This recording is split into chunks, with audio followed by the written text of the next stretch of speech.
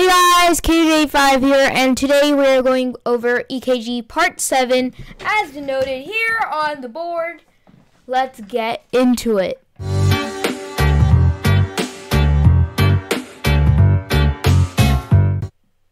So, actually, today's video, it's all going to be about atrial enlargement, and while you are here, I do request that you consider subscribing to my channel with post notifications if you do. Really appreciate it. And let's get into it. Let's go to our display. So we're talking about atrial enlargement here. So let's write it down. Atrial enlargement.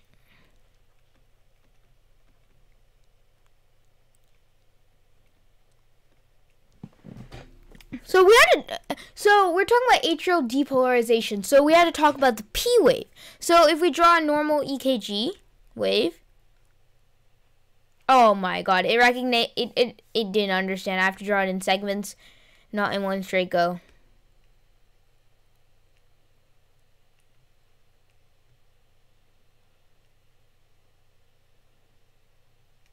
So this would be the P wave, and that represents atrial depolarization. Let's get this down. That represents atrial depolarization. So a normal P wave is 0.12 seconds in duration, and on the EKG paper, the voltage does not exceed 2.5 millimeters on the EKG paper. And the first part, so if we take a P wave, this part represents right atrial depolarization, and this part represents left atrial depolarization. So we use leads 2 and V1 when checking for atrial enlargement. Why leads 2 and V1? So for lead 2, it's situated nearly parallel to the flow of the current through the atria, and that makes it ideal. And lead V1 is oriented perpendicularly to the flow of the electricity, and that also makes it ideal. So it also allows the separation of the right and left atria, which makes it biphasic. I don't know. So we had to, obviously, since there's a right and left atria, and there are two atria, we have to talk about right and left atrial enlargement. So let's go right atrial. Let's do right atrial enlargement first.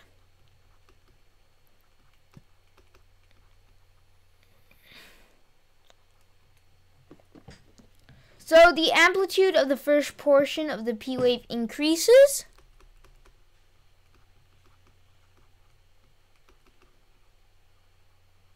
And the width does not change.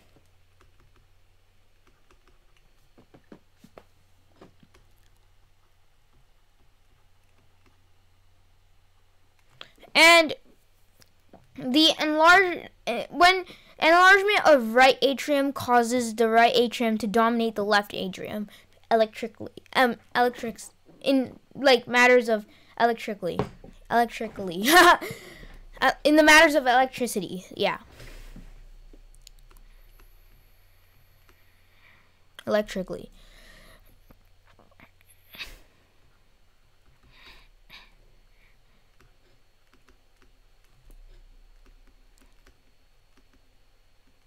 And I can show you the waves from lead 2 and lead V1, and these waves would show right atrial enlargement. So this is how lead 2 would look like, and this is how lead V1 would look like. And that is how right atrial enlargement would look like on the EKG.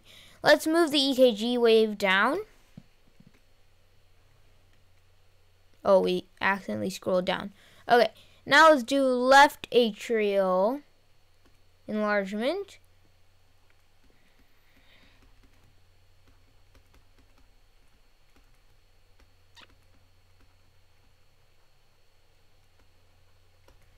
So for Oh yeah, I forgot one thing. When diagnosed, the P wave has an amplitude ascending 2.5 mm in leads 2, 3, and AVF.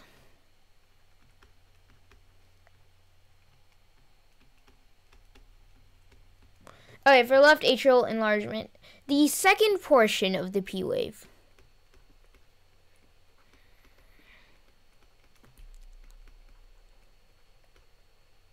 As mentioned earlier, this is a portion of the P wave, and this is a portion of the, this is the first portion, this is the second portion. So, it's the terminal position of the P wave. To diagnose left atrial enlargement, the terminal position of the P wave has to dip more than 1 millimeter below the isoelectrical point on lead V1, and lead V1 actually has a large negative deflection because it overlies the right heart, the position of the lead. It also requires the terminal position of the P wave it has to be at least 1 small block in width on the EKG paper. So we have to write it down.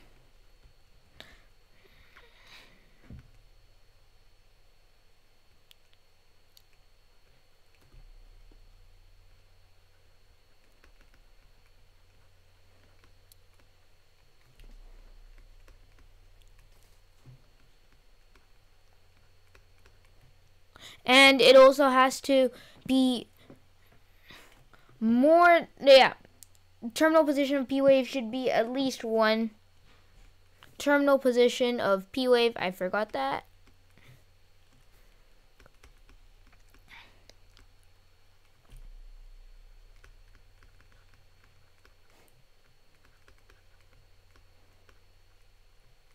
Should be at least 1 block. Or that is around 4 mm on the, no, 0.04 seconds, sorry.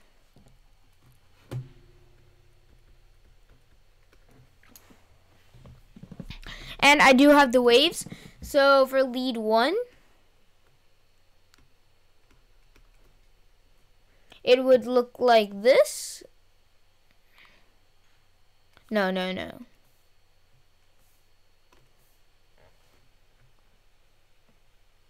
Nah, I'm getting this wrong.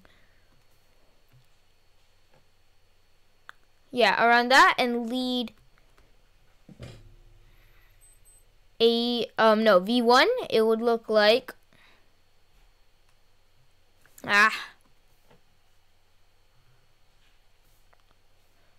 let me redraw lead 1 actually. I'm pretty sure I got that wrong.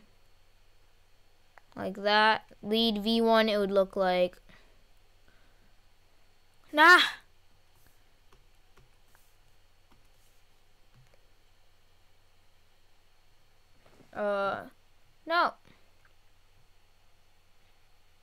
Like, it's oh my god, Notability is not helping me out here. Like that. And we can draw a normal P wave in both the leads if you want.